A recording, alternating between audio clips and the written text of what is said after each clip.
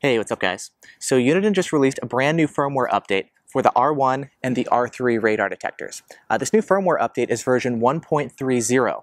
Now this new firmware update adds a whole bunch of brand new features to the detector, actually the features that you guys have been requesting the most. It also fixes some of the most annoying bugs with the detector. In order to download this update, I'll put the link down in the video description. But in this video, I want to cover all the different updates that this new firmware update brings. So starting us off, the first thing that we're going to be talking about is the fix for the K to Ka band ghosting and vice versa. As you guys know, if you were running the detector in Ka wide instead of Ka narrow, it would have a tendency to ghost, where if you would see a bunch of K-band signals, for example, it may actually report it as Ka band. Same thing if you have a Ka band signal, it may actually report it as K band. I used to be able to reproduce this issue almost instantly within a couple seconds. I could just sit in front of a door opener and it would happen. I tried it the other day for 20 minutes straight. Not a single ghost alert, which was awesome. The only thing that I was able to do was I turned on another detector nearby and that triggered a false alert in the Uniden, but other than that, as far as ghosting, I have not been able to reproduce the issue yet, and so while I can't say it's been totally fixed, it is definitely a tremendous improvement over what we had before. So for those of you guys who want to go ahead and run Ka wide, now you're going to be able to do that without fear of ghosting.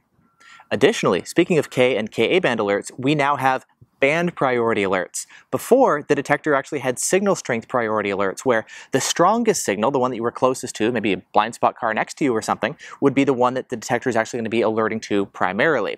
If there's maybe a weak Ka band signal in the distance because it's weaker, the detector would not be telling you. Now you actually have band priority alerts where it's going to alert to laser as the top priority, then Ka, K-band, and X-band in that order. When you take a look in the detector, you'll see a new option now for Ka priority. That's the feature that's available now, which is band priority for the R1 and the R3. Additionally, the GPS lockouts have been improved. They used to actually cover a width of plus minus 50 megahertz. That was pretty wide because it was quite likely that you could actually lock out a police officer who's nearby. Now they've actually reduced the range from plus minus 50 megahertz to only 30. So the detector is now going to be much safer and much less likely to inadvertently lock out a police officer.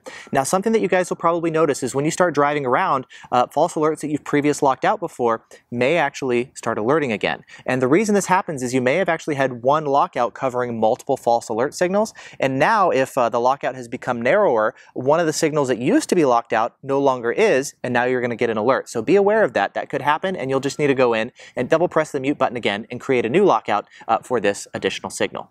Another thing that's been fixed is the lockouts no longer affect Ka band. They weren't supposed to by design, but it was a bug where they used to. Now the lockouts do not affect Ka band anymore. Now there's also an improvement to the red light camera alerts. If you're driving past a red light camera alert and you don't actually want to get notified to that red light camera, maybe you're driving up the highway, for example, and there's a red light camera on a nearby surface street, we used to have one thing to deal with it, which was the red light camera quiet ride, which is basically high-speed muting. Above a certain speed, it will mute out red light camera alerts. We now actually have the option to individually delete a particular red light camera or speed camera alert. The way that it works is when that alert pops up, you just double press the mute button and then it will go ahead and delete that particular red light camera alert so it doesn't notify you again in the future. Now we also have brand new alert tones. So for those of you guys who didn't like the alert tones that we have before, you now have 12 different alert tones to choose from, which you can assign to X-band, K-band, Ka band, or laser.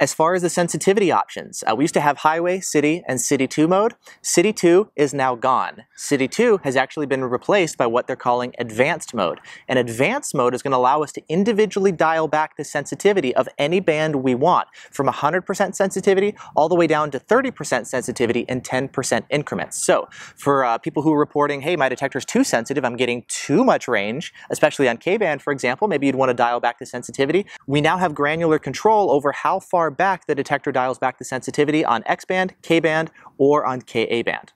there's now a new display option as well, which can display whether you're displaying highway, city, or advanced mode on screen. This is really nice because with the R1, the only option before was that scanning heartbeat scanner. The R3 had an additional option to display the time on screen, but not everybody wanted that. So there's now a new option that's available on both detectors where you can display which sensitivity mode that you're currently selected. Also for the display, on the right side of the screen, there's a little box that will tell you what mode you're in. That used to be a different color than whatever display you had. Now that box has been changed so that the display color of the sensitivity box is actually going to be matching whatever display color, blue, green, red, etc., you've got selected with your detector. There's also been a fix for the altimeter.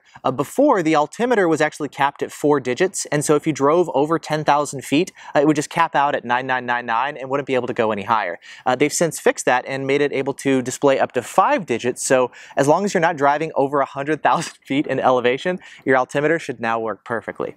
Finally, there's been an improvement to the Automute functionality. For those of you guys who use the Automute functionality and you like the fact that after 3 seconds the detector alerts from full volume down to reduced volume, if you found that the reduced volume level is actually too quiet and you'd like to be able to hear it better, we now have selectable Automute level. So you can now choose not only the main volume of your detector's alerts, you can also choose now the Automute volume level and how quiet or loud the detector drops your volume down to.